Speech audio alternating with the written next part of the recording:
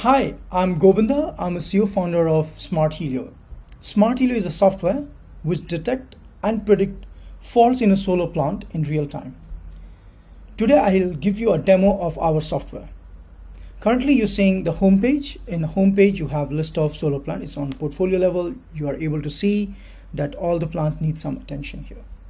Now let's click on one plant which is in New Jersey, US, and then you are on the fault table. This fault table have following information. It has a tag called early detection, and you can have prediction. So the idea is that we can detect before or even predict it so that you are much more proactive and you can take action accordingly.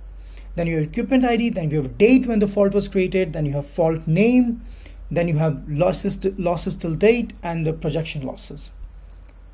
This is very easy to visualize that which faults are really dangerous, where I have to act upon. Furthermore, on the right hand side, if you see, there is a filter where you can easily go and navigate to the fault what bothering you. So for example, you want to go into high priority faults, which are basically PV module damage or a tracker issue going to happen, or something to do with inverters or combiner boxes or even string disconnect. So these kind of things which can create heavy losses, they are more on the high severity. Now let's see that in the high severity we have a couple of faults including resort tracker issues. If you click on tracker failure, so I want to click here, and it opens up something called diagnostic theater.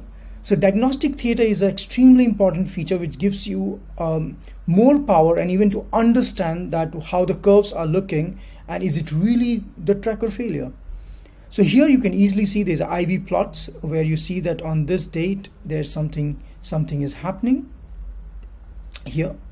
So where you can clearly see that the current has not been performing compared to other good performing inputs. But at the same time, it's been predicted that looks like the inverter is going to fail looking at this behavior. So you can click on something called prediction plot, and it's kind of give you a probability of the failure in the future. So it's this another tool with this another graph which tells you when you have to go and fix your system. Let's go above. There is something called on-site instructions. So here all the details are there which you saw on the table. But at the same time, if you believe that this information might, the ground staff should do checks more. So what you can write it here, for example, here, check trackers gearbox. And when you enter, this get updated, and this is a ticket is generated which not only have Autopilot recommendation but also your recommendation. You can easily close this one. Then you can go to something called you have selected those faults, you are happy, you can create something called site validation report. When you click here, all these things come, but if you want that a person should only focus on inverters, so you can just go here and just click on inverters here you see, and you can just put some reso also, or maybe you want to also check the tracker issues. Yeah.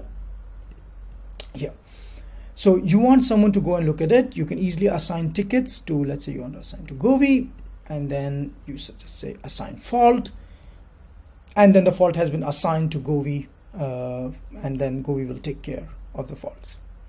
Thank you.